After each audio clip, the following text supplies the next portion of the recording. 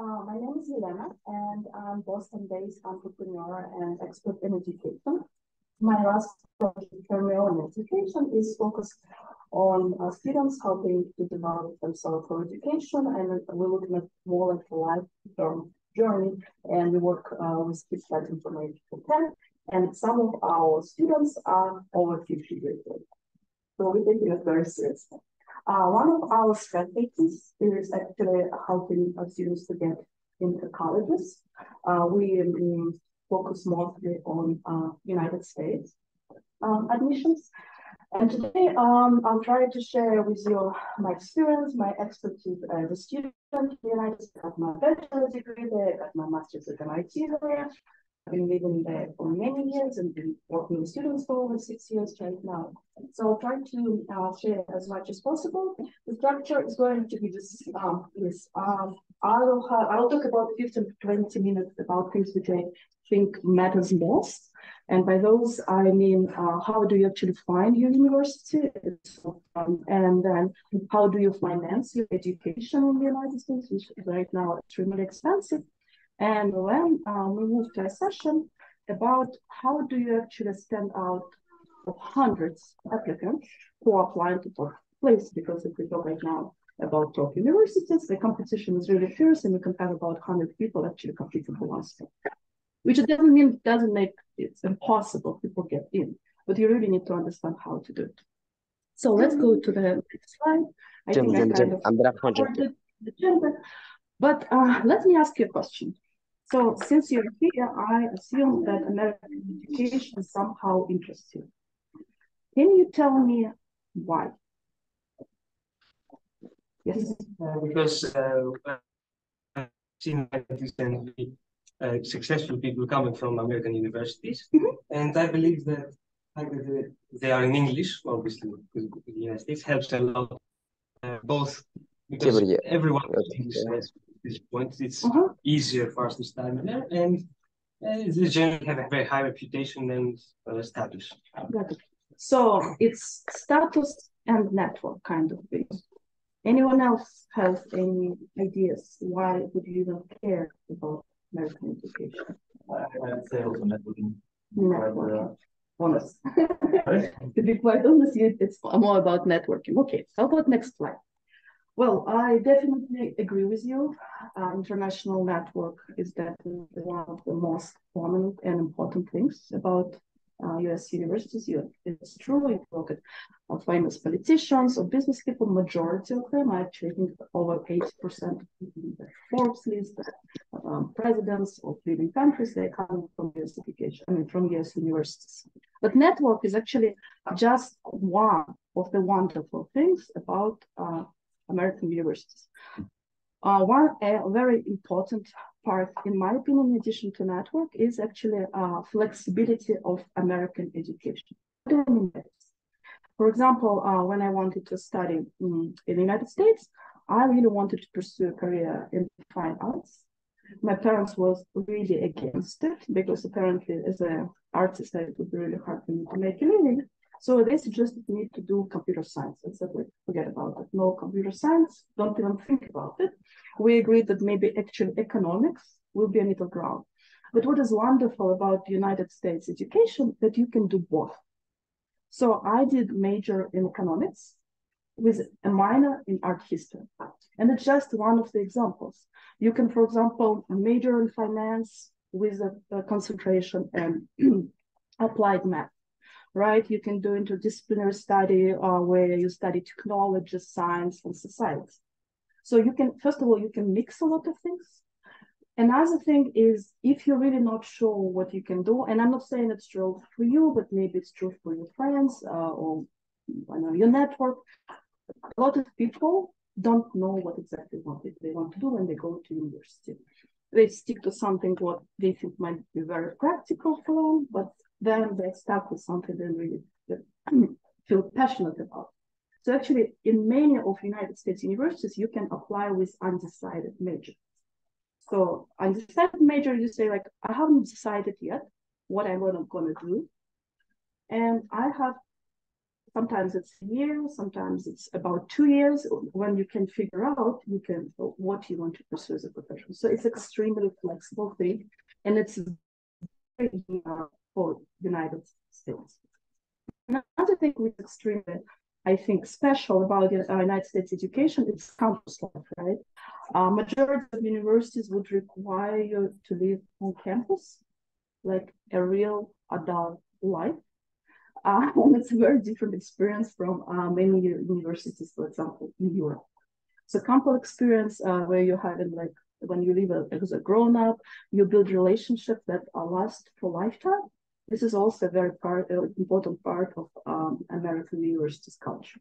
Another thing which is also extremely important, very practical, and used to be very American focused, but less so those days, is project-oriented studies, which means when you, for example, study physics or mathematics, you just don't do it through the books and then doing just a lot of problem solving, but you apply a lot of experience.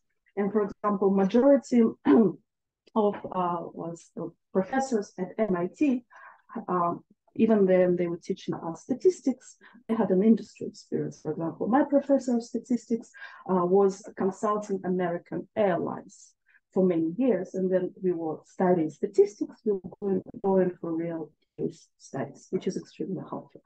So those are things which I think are making American universities are very special. So let's see what else is there. So I think we can start. So it's maybe a little bit of a scary slide in terms of how much information it has on it, but I think it gives you a good understanding of how diverse is American education landscape and how much it has to offer. It's much more than just the names that you have, such as Princeton, Harvard, Stanford, your MIT, which would fall under private universities. Under public state universities, when we say public, we usually think about public as state-run. So, for example, universities of Massachusetts, right? We have 4 University of Massachusetts with different campuses. There is always a main campus, which is called flagship campus, and usually has better facilities, attracts more elite students. It's true for majority of public-run universities, except for California, which has exceptionally high quality of public universities. They have 6 public universities, and those 6 fall under top 40 in the country. And public could be really, really strong, like University of Michigan, extremely strong. I'm sure you have mine in Berkeley, right? So UCLA, those are actually public universities. What else we should take out of this picture? Well, I want you to be aware that there are actually over 4,000 of universities in the United States, which is a lot, out of which really, I would say you should really look at like around 100. What is very important about US universities, like for example, we have see here under private Institute of Technology, right? And I think the picture majority of people would have in Europe, in Greece, Romania, as in Europe, for example, and even outside of Europe. Then someone speaks about Polytechnical University, the picture you will be studying just science there. That's not how it works. They try to make you a well-rounded person. I mean, and even if you start at Worcester, for example, you still have to take some writing class, you still have to take some public speaking classes. Same thing would run true for MIT. Like when you apply when you study for the first year, you have to take a second language, you need to take writing courses, creative writing, you need to take public speaking. I had a really funny story with one of my students here, world winner of Olympiad in computer science. When I asked him, what is your favorite course at MIT? He told me it's actually public speaking. I find it feel comfortable speaking in public, because when we start working together, and before he was applying to MIT, basically, no matter what kind of question you ask him, he usually would give you 2 answers, yes or no. It was really hard to manage to organize the question in a different way. So the reason I brought this slide, when you think about American education landscape, don't think about just brand names.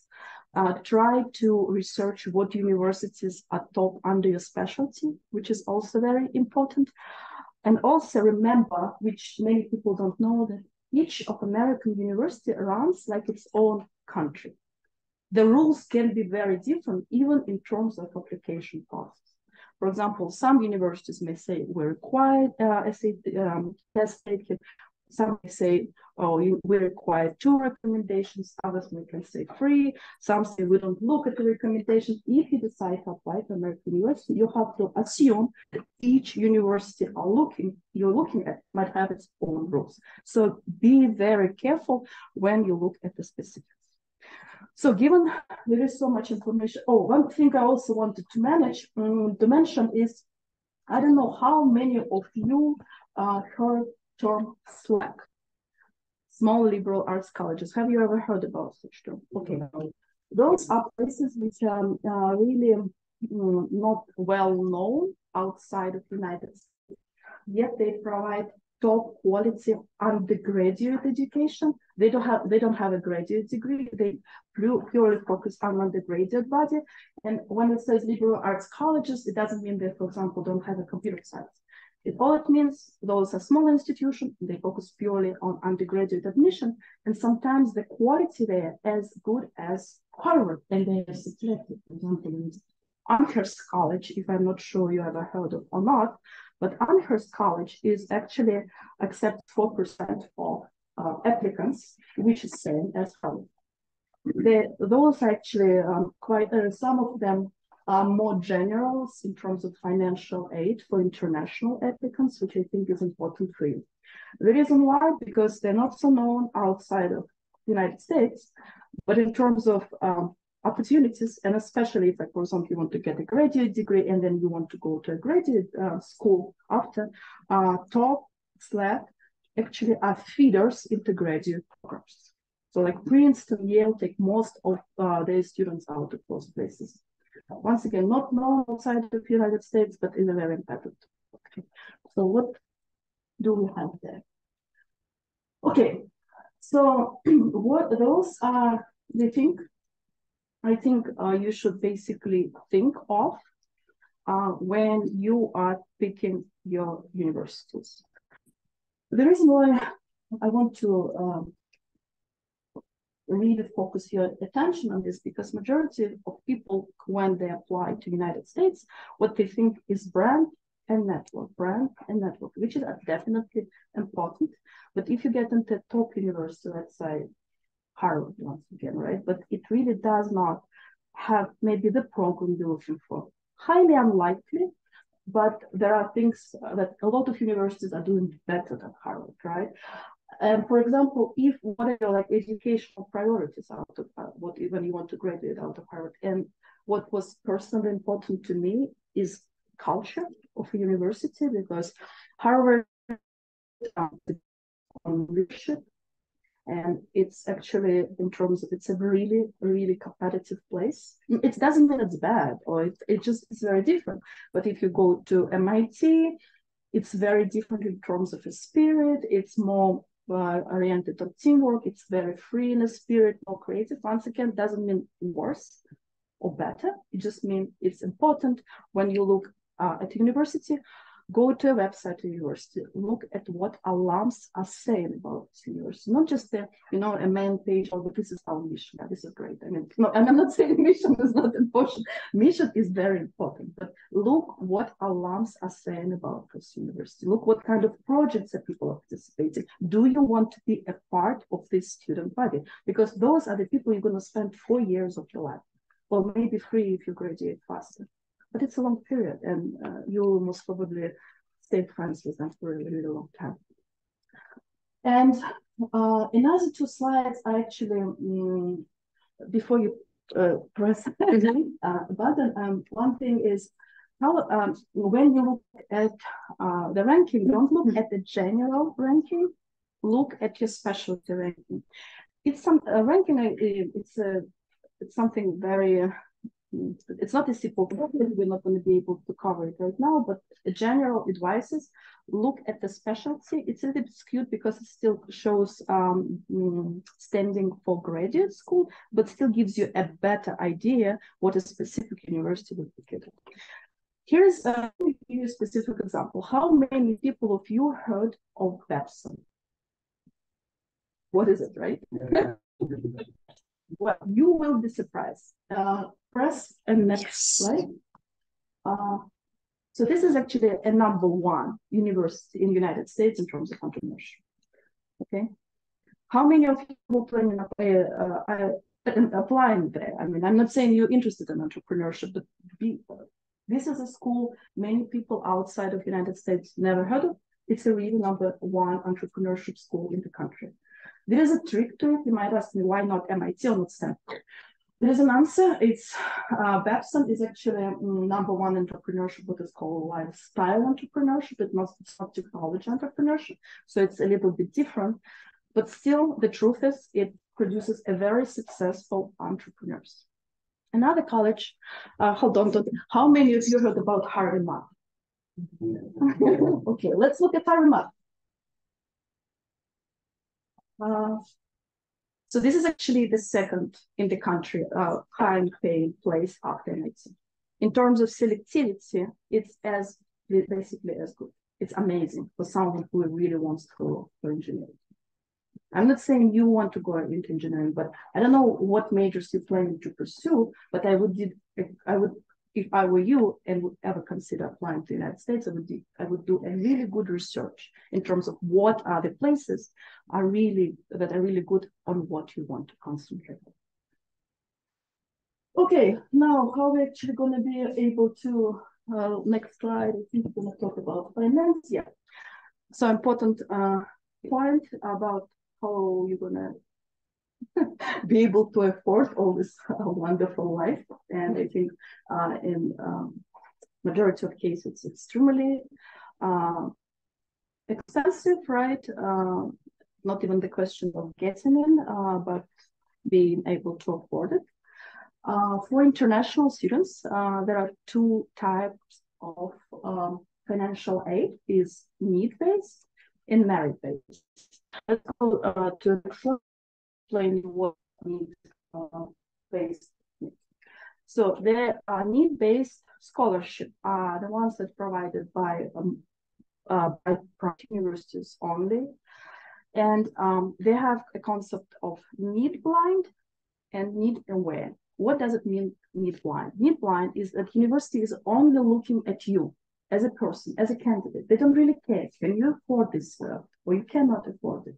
It's only about you. Those are need blind universities. Then there are need aware universities, which will look at your application.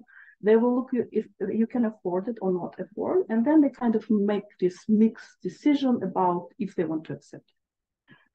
Next slide. Unfortunately, right now, there are quite a few universities in the United States. This is not the complete list. This is the list that shows the most famous places you most probably heard of. But those are the universities that will look at you as you. You apply there. If they want you, they make sure they give you money. Well, I think that kind of most information I wanted to share with you.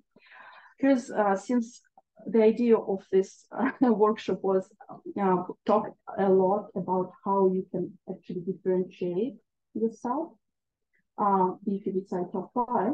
I will ask my colleague Julia Barr, right now located in the United States, and our expert is our director of academics education.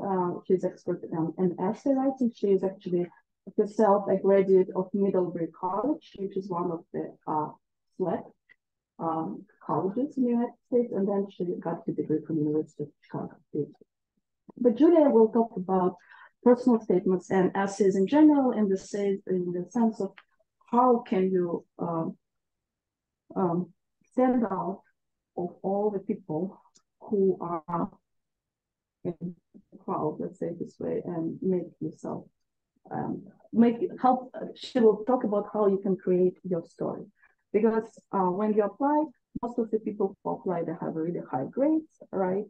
They have high degrees, some of them have international awards, some of them are elite sportsmen, but what helps you to get in is actually creating your unique story when the admission committee reads about it and they understand this is someone who would fit well in our culture. This is someone we want to have in our student body. And also this is someone who once graduate will be successful alum, because at the end of the day, universities are very pragmatic, right? They're looking for successful alums. Well, thank you so much for your time. I'm going to let Julia to join. Okay? Yes. Julia, can you hear us? Yes, I can hear you. And can you hear me? Yes, we can quite hear you. Can you guys hear her? Yes, everything works fine. And is my screen showing up? Yes. Okay, terrific. So how many of you have even looked at the personal statement? What it consists of? And yeah? Okay, how many of you find it quite scary? Okay, yes, I can see the room. All right, so what I wanted to talk about today is how this becomes a really important part of standing out. In the main kind of evaluation of your application, they're going to look at your grades, your test scores, your accomplishments, your recommendations, and then for a lot of you, there will be a general sense of, yes, we want this person, but they feel that way about more people than they can actually let in to make the class size that they want. So the personal statement is really important in terms of that kind of second level of evaluation, where it's not just a yes, we want you, no, we don't, but we want you more than these other 50, 100 people who have the same accomplishments, the same grades.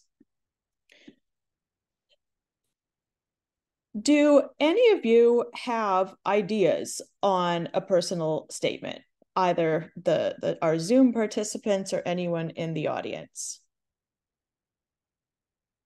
Do any of you have so many ideas that you don't know which one to choose?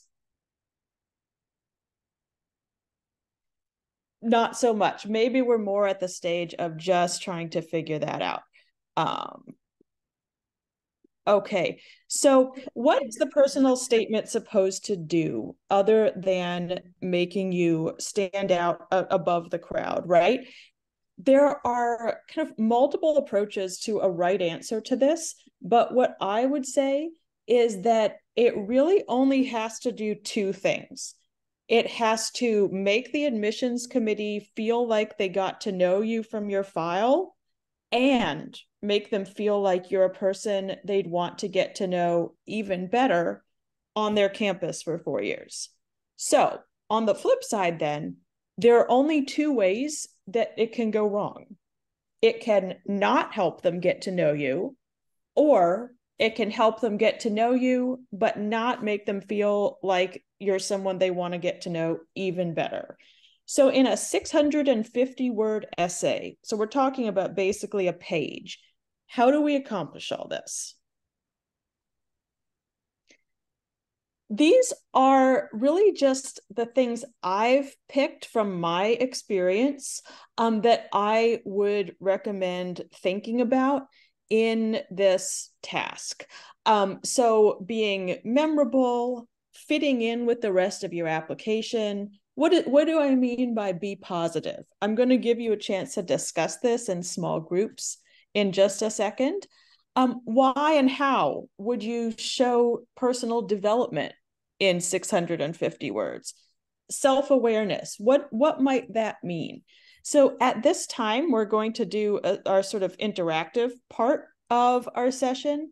And I would like for you to get in groups of 3, introduce yourselves a little bit, and share where you are in the process, maybe share a little bit about your goals in applying to US for education, if this is something you think you would want to do. And pick 2 or 3 of these points, not all of them, and discuss what I might mean by that, because I'm going to come back and tell you what I mean, but I would also be very interested to hear your thoughts on what this is all about. So maybe on site, we could break into 2 groups of 3, and then on Zoom, I am going to, there we go, create breakout rooms. We will regroup in kind of 10 to 12 minutes. We'll see if we've had time to discuss, and then we'll share a little bit about what you came up with. Any questions? So you can feel like another.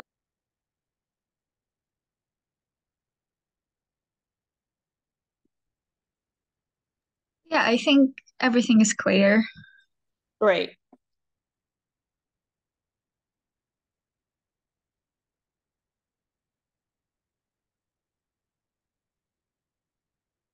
So now, online participants, you see on your screen an invitation to go into a breakout room. Please join those and be sure to discuss what you want to do with your application.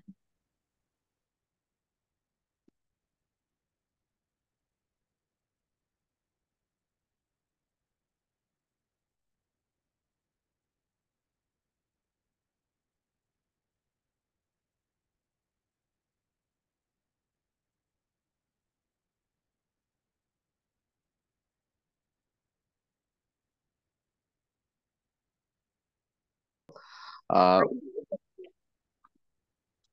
we have discussed, we have prioritized to be memorable, play to our strengths, and show development out of these points.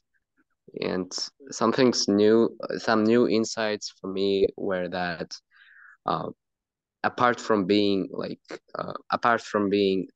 memorable, showing my strengths, it's also essential to be positive and like-minded with the students that you study with.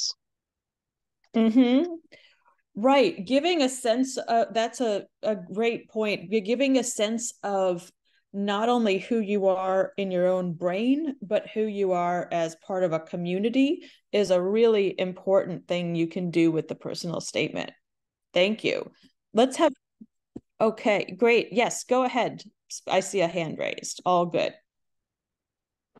In our group, we would like to additional point of being showing sort of a vulnerability in your essay, as it demonstrates for admissions that you're not only like academic machine, but you're a real human being, that you also undergo for certain difficulties on your life path.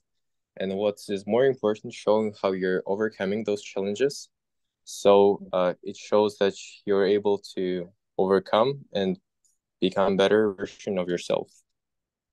Great. And I think that plays in really well with the showing development and self-awareness, because someone who doesn't have vulnerabilities that they're aware of hasn't developed very much and isn't self-aware. So that's a great point too. One or 2 more, maybe from the room.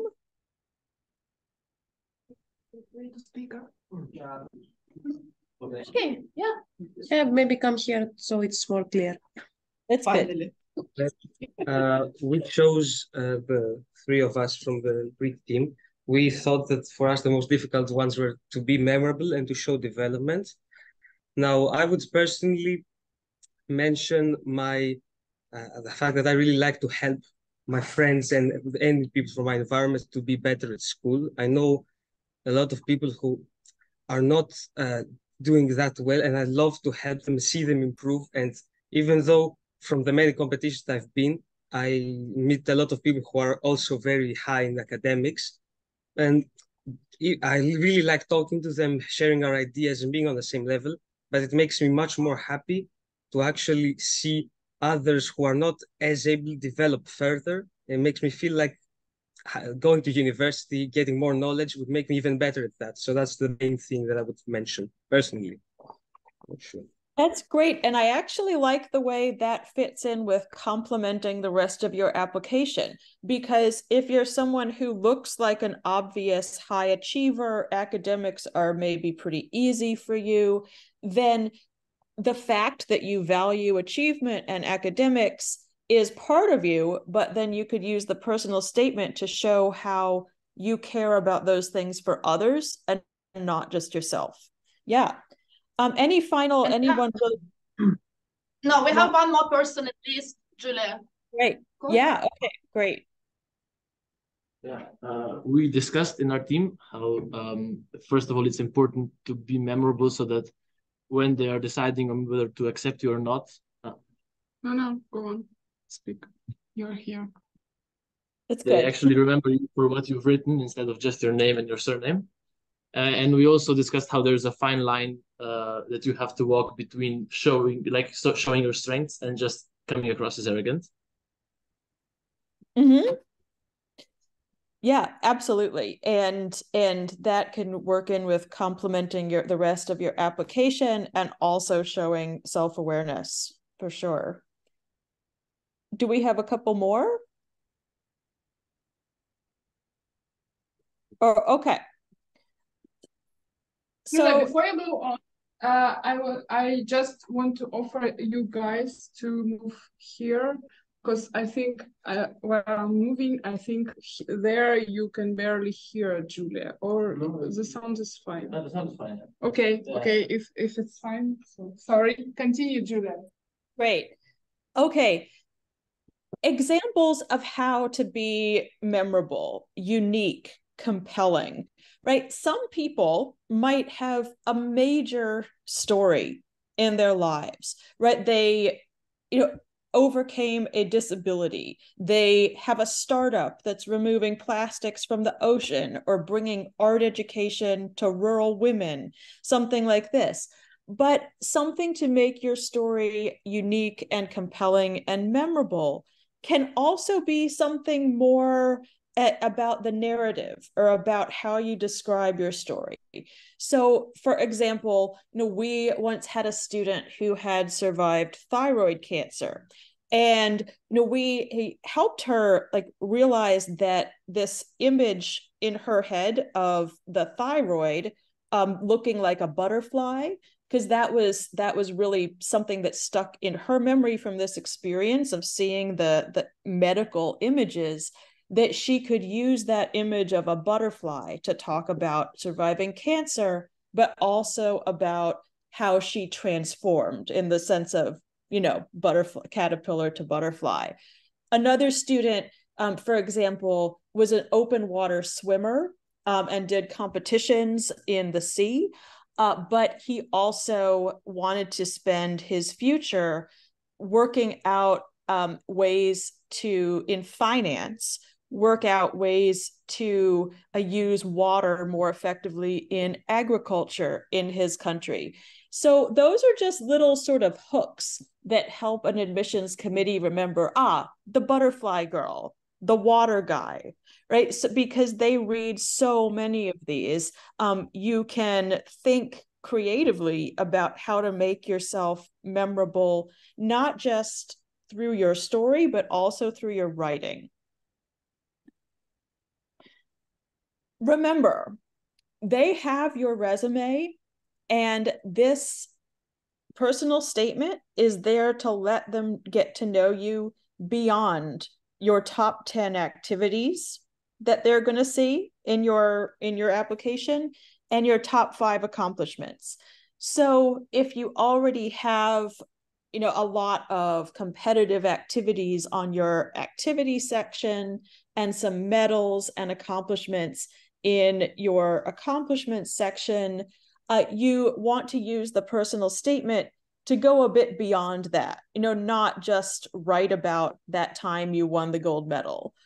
At the same time, you want to strike a tone that's consistent with your resume, right? So for example, someone whose activities are all about abstract art or poetry or something like this, it's going to be weird if your personal statement is like, let me acquaint you with my top 5 goals, right? Because they're just sort of different kinds of person or different kinds of activity. So you want to mesh with the person who's presented in your application, but not just repeat the things in your application.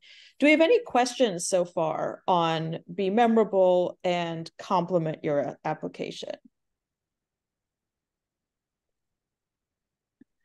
Great. So being positive, this is actually probably the most kind of technical in a literary sense part of the personal statement, because personal statements, to be self-aware and show development, as we've said, they can't be just happy sunshine, butterflies and daisies, right? There has to be some sense of grappling with a difficult world.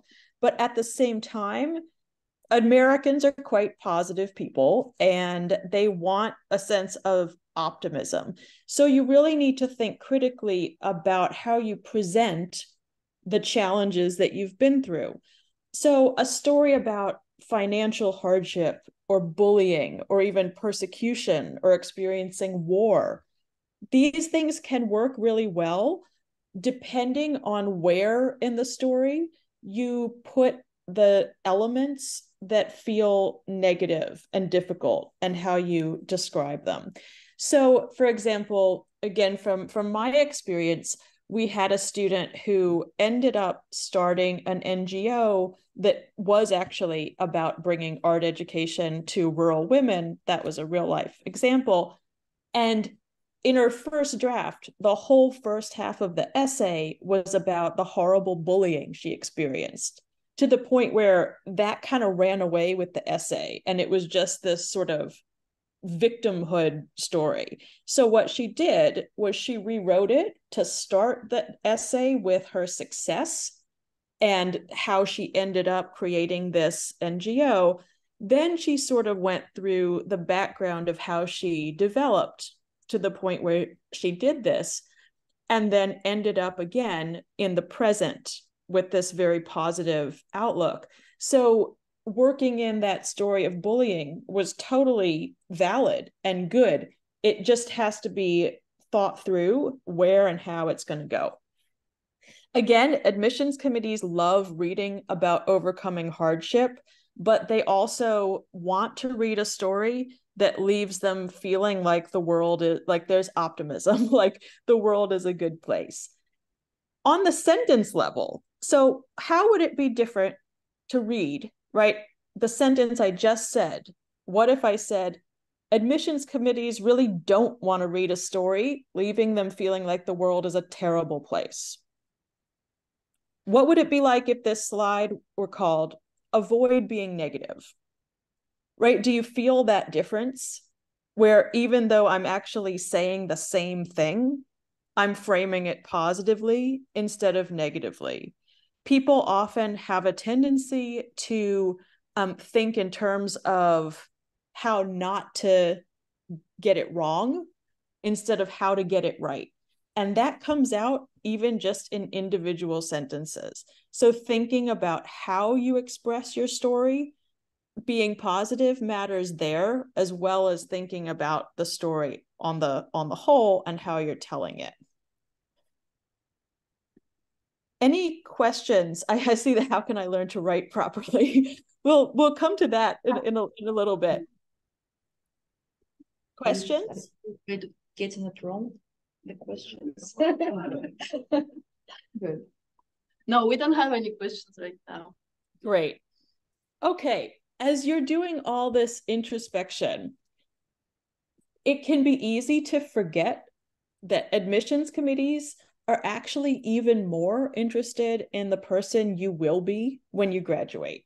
So who you are going to be in 5, 10, 20 years is really more important to them than the person you are right this moment. So as a writer on the narrative level, showing that you have developed so far in life it affects the reader's perception, right? If you've shown that you're on a trajectory of change, it really helps a reader see that you're someone who's going to continue to change and develop at their university and as an alum of their university. And that is really important. That's the kind of person they want to be admitting, not someone who already knows it all at 18. So read the room when it comes to sensitive issues. The world is a difficult place in some ways right now, and you need to be aware of kind of where you fall in the general scheme of things. There will be people who, took the SAT the morning after they had to go bail their parent out of jail due to lifelong mental illness, right? There will be people who have survived war. There are people applying to American universities who have real severe difficulties in their lives that they've overcome. So again, this is a takeoff on a real experience that we've seen in an essay. Writing about kind of, it was really hard for me to be, have an Italian background because on my dance team, everyone thinks the French girls are prettier. But that's showing a lack of self-awareness that the admissions committees are gonna pick up on.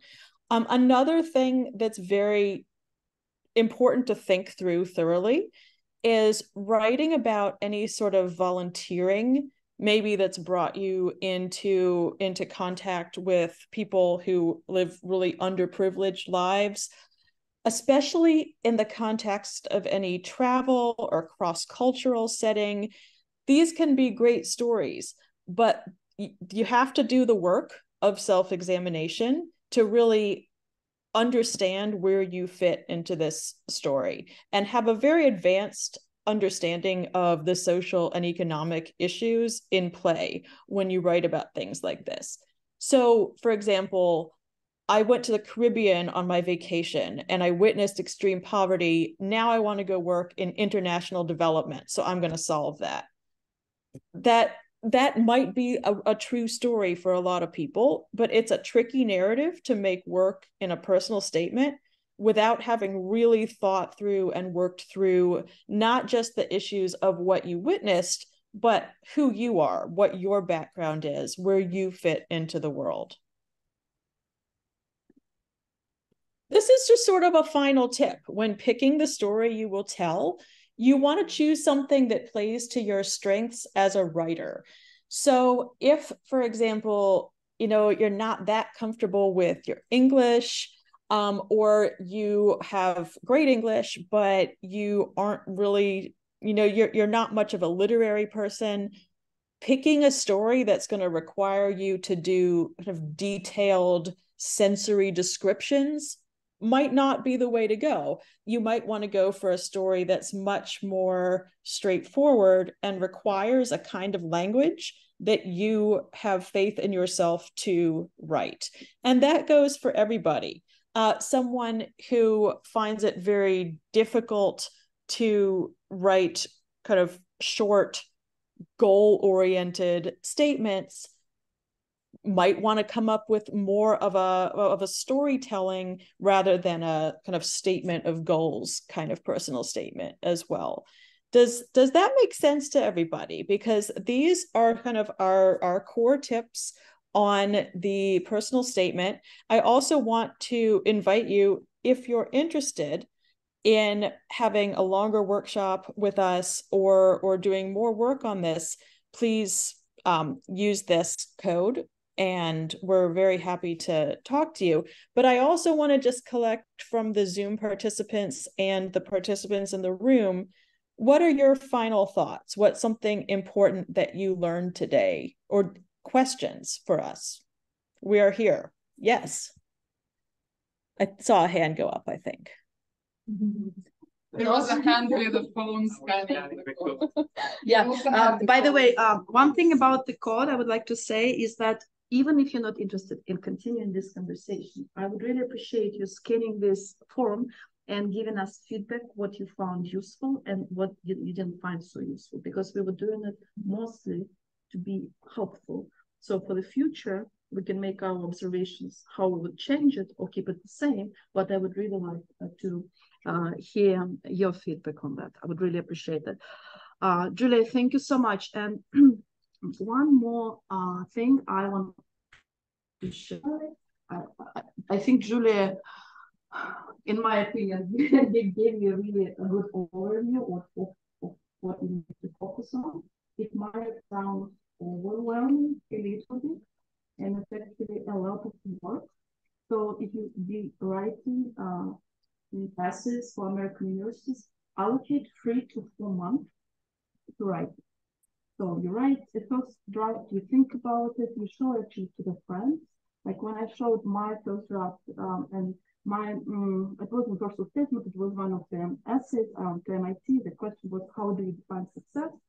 A good friend of mine looked at us and he said, your success looks like a laundry list. You have to rewrite. No, what I'm saying is like it's a very it's not an easy process, but it's actually a really reflective process. And when you do it, think about it not just okay, how I need to get this right and get into top university, but think about as a process that helps you to learn more things about yourself, to think about yourself, actually become more. I wanted to use the word successful, but everyone defines success differently, but a better version of yourself, so to enjoy life and people around you enjoy life too. Okay. Becoming a grown-up is becoming a grown-up. I don't know, I'm not a grown-up, but I'm in the process of development. Yeah. Anyway, thank you. Yeah. And another thing I would just say, because that was a really great note to end on, Yelena, was the most successful personal statement final versions are ones written by people who are okay throwing the first like 4 or 5 in the trash.